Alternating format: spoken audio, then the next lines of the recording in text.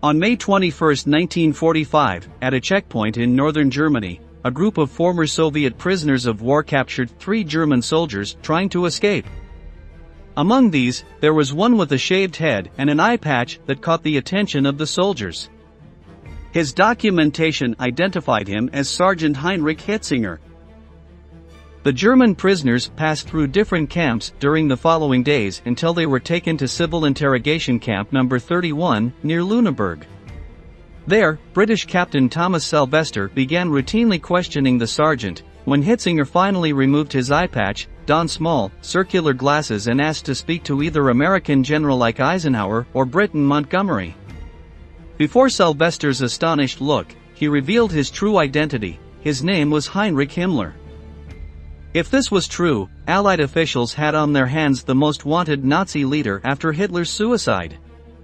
Himmler had been a central figure in the Nazi Party since its inception, and even during the last months of the war he had played a leading role in the fight against the Soviets.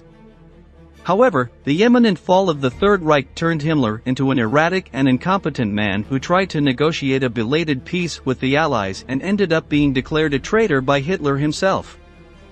How were the last weeks of this Nazi leader? Don't leave your screen, because in the next few minutes we'll tell you everything about the end of Heinrich Himmler. Are you ready? Let's get started. Himmler's importance in the Third Reich cannot be underestimated.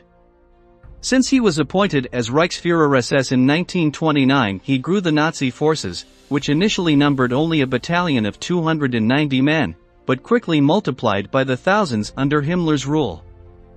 During World War II, the Reichsführer SS, renowned for his great organizational skills, directly oversaw the creation of the concentration camps and the Holocaust, basically directing the mass murder of millions of people.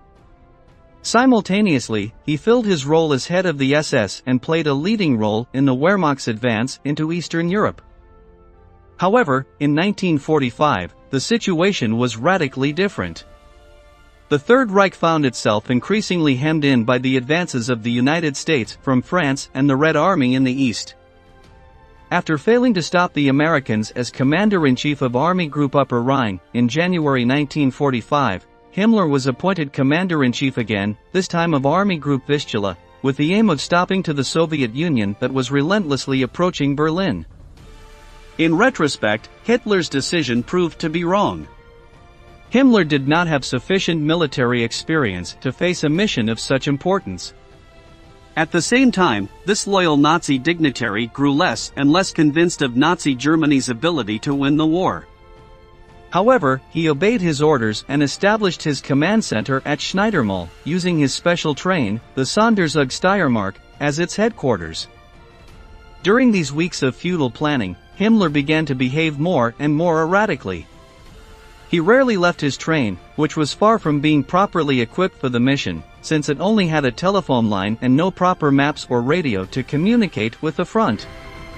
Himmler also showed little interest in work in general, seeing it as a futile endeavor. He worked only 4 hours a day and only after receiving a massage every morning that was followed by lunch and a long nap. The lack of leadership was evident in the performance of the German army on the Eastern Front. On April 20th, with the imminent fall of the Third Reich very close, Himmler met Hitler for the last time in the Reich Chancellery in Berlin, to celebrate the Führer's birthday. Although Himmler swore allegiance to his leader to the end, this was far from the truth.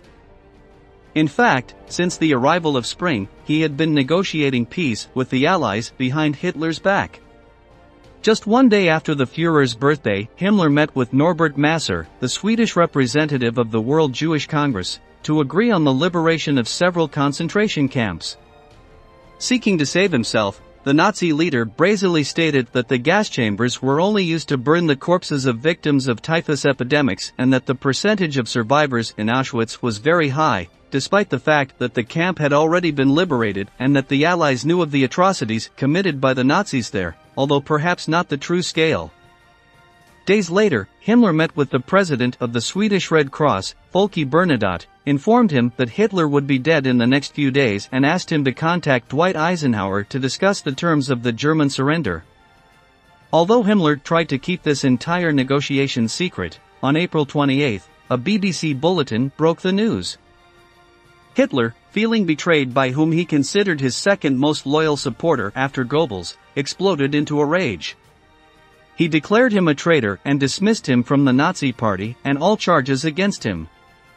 Just 2 days later, the Führer would commit suicide in his bunker, just as Himmler had promised the Allies. However, Eisenhower completely repudiated the belated peace proposal and declared Himmler Nazi Germany's greatest war criminal. The once extremely powerful Nazi leader stood alone at the end of the war, totally doomed, considered a traitor by the new German administration of Admiral Karl Dönitz and as the most wanted man by the Allies. Out of options, Himmler fled to Flensburg in northern Germany, where he hid for days. On May 20, as the Allies closed in on the city, he, along with a small group of German soldiers, attempted a desperate escape. He shaved off his trademark mustache, removed his glasses, shaved his head, and donned an eye patch. Wearing military police uniforms, they tried to escape to the south, but the escape plan was cut short just 2 days later when they were detained by former Soviet prisoners. After revealing his real name to reach an agreement with the major of the detention camp, Himmler was taken to the doctor for tests to confirm his identity. While doing the routine, the doctor noticed a black object in the lower jaw of the Nazi criminal. He immediately tried to remove it, but was unsuccessful.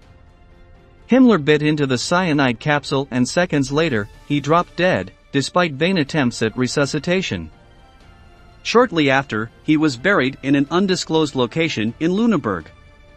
He was survived by his family, including his daughter Gudrun Berwitz, who dedicated herself to following in her father's footsteps in National Socialism and even denied the Holocaust and maintained that her father, the great Heinrich Himmler, had not committed suicide, but had been killed. Beyond this, all the information and studies conclude that the official version is true and that one of the great responsible for so much death and destruction left this world without facing trial and punishment for his actions. We come to the end of the video and we want to ask you, do you think that, if they had chosen another commander-in-chief other than Himmler, the Third Reich would have had a chance to stop the Red Army, or was it already doomed? Leave your answer in the comment box below and don't forget to subscribe to our channel to learn about many more military events that left their mark on history. Thank you very much for joining us until the end. And stay tuned for our next video.